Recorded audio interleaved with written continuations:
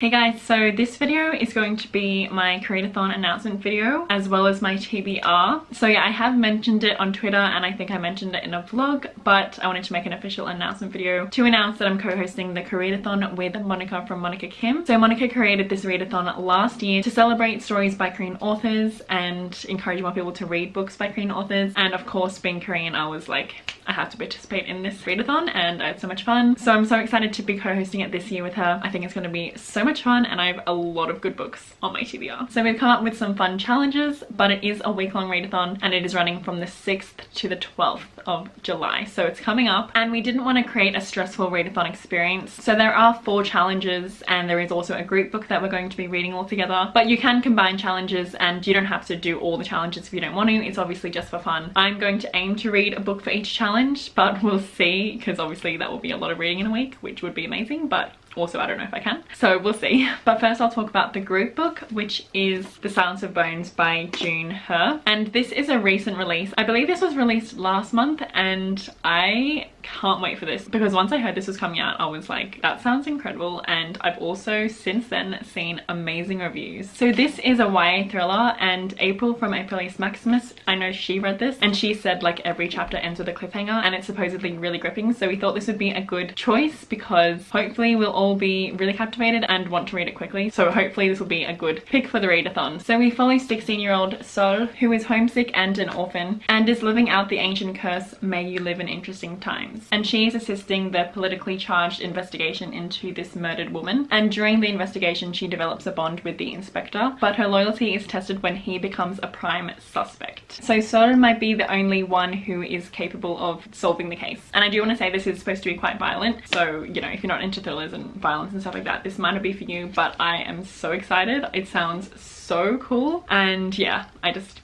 literally can't wait. And I'm actually planning to, if I have time, because hopefully I'll be in the middle of moving and everything, but if I have time I would love to film a spoiler-filled reading vlog for this, because I do that every month on Patreon. I do a spoiler-filled reading vlog for the funny read of the month. So for everyone who is joining KOREADATHON, I thought it'd be fun if I did that spoiler-filled reading vlog and we can discuss there and everything. So hopefully I will be able to, but we'll see if I have time. I mean, I'm really hoping to, but yeah, I think this is going to be so good, and hopefully a lot of you who join us will love this book. Okay, so first I'll just run through all the challenges and then I'll talk about what I'm going to read for each challenge. So the first challenge is to read a book translated from Korean. The second challenge is to read a book with a person on the cover. The third challenge is to read a book featuring a diaspora Korean character. And the last challenge is to read a book with Korean mythology. We also have 2 life challenges, so we thought this would be fun just to do during the week of KOREADATHON, so these obviously aren't reading challenges. So the first one is to make a Korean recipe, and if you're vlogging it would be so fun to see what you make in your vlog, but obviously if you're not vlogging, we definitely encourage you to make a Korean recipe. There are definitely a lot of simple ones, and you know, Korean food is just the best. So, and then the second challenge is to watch a Korean drama or film, and there are obviously so many good ones out there. So, and also I'm obviously going to be vlogging during the KOREADATHON, so I'll show you what I make and talk about what I watch and everything, so I'm just so excited. So anyway, now I'll talk about what books I'm going to be reading for each challenge. So for the challenge read a book translated from Korean, I'm going to be reading The Good Son by Yoo Jung-jung, and this is a thriller and it is translated from Korean, and I already have the audiobook, so that's how I'm planning to read it. And when I was looking up different Korean thrillers, this is one of the top ones that came up. And with thrillers I don't like to really know too much about the synopsis, but it is a psychological thriller, which is one of my favorites, and I just can't wait to see what it's like. And like I said, don't really know much, but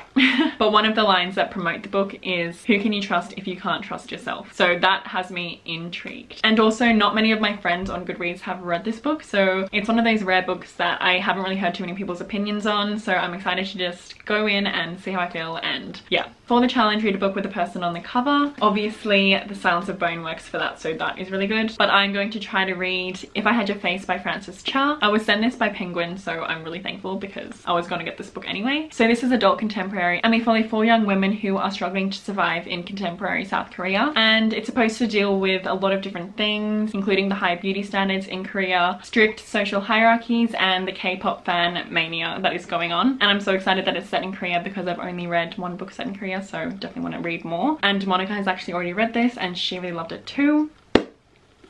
I just can't wait. So for the challenge, read a book featuring a diaspora Korean character. I am planning to read Native Speaker by Chang-rae Lee, and this was actually published in 1996, which is literally the year that I was born, so it's quite an old book, but I think it's kind of like a classic now. And we basically follow Henry Park, who is living in America, and he struggles to become a true American. So I believe he struggles to fit in America, and he's also drifting further away from his Korean heritage. So it's a story about cultural alienation, and he also becomes a spy, which is quite cool. So yeah, I definitely hope I can get to this one, because like I said, it has become like a classic, and I can't even ever heard of it, but when I was looking up different books to read, I saw this and I was like, that sounds really interesting, so hopefully I can read that one. And then lastly, for the challenge, read a book featuring Korean mythology. I was thinking if I should read something new, but I have been wanting to reread this book, so I was like, this is my chance. So I'm going to be rereading Wicked Fox by Catchall, because it's one of my favorite books if you didn't know, so I'm so excited. If you don't know, this is YA fantasy following Mi-young, who is a gumiho, and she needs to devour the energy of men to survive, and she decides to devour the energy of evil men to survive. And we also follow Ji-hoon, who is in the forest. This whole encounter happens and then they meet, and I won't say anything more, but it's super cute, it's romantic. I just absolutely love everything about this. It is urban fantasy, which is maybe my favorite type of fantasy. I love the Korean mythology that is interwoven into the story. Obviously the whole story is based on Korean mythology, but we also get these pages just explaining the mythology, which I really love. So those pages are like every few chapters, and yeah, I just absolutely love this book. I'd be surprised if you've been watching my channel and you haven't heard me talk about this book, because it truly is one of my favorites. I can't wait to reread it, and I think this will also be quick to read because it is a reread, so another good choice for a readathon. So yes, I'm so excited to finally be rereading this, and I feel like it will also be nice to reread because Vicious Spirits, the companion novel, is coming out in August, I think. So yeah, perfect excuse. So yes, hopefully I can read all those books during the week. That would be literally amazing. I would love if you guys participated in this readathon, and if you are, please let me know what books you're reading, and if you make a TBR video, please leave it in the comments. I don't know how many people are gonna make a TBR video, but I'll definitely be watching them all. But yeah, I'm just so excited about this readathon. Also, if you're participating, you should definitely follow the Twitter, which is KOREADATHON, and you can also use the hashtag KOREADATHON to talk about, you know, your progress throughout the week and stuff. That's what I'm gonna be doing on Twitter, and obviously you can just tag us as well. But I am just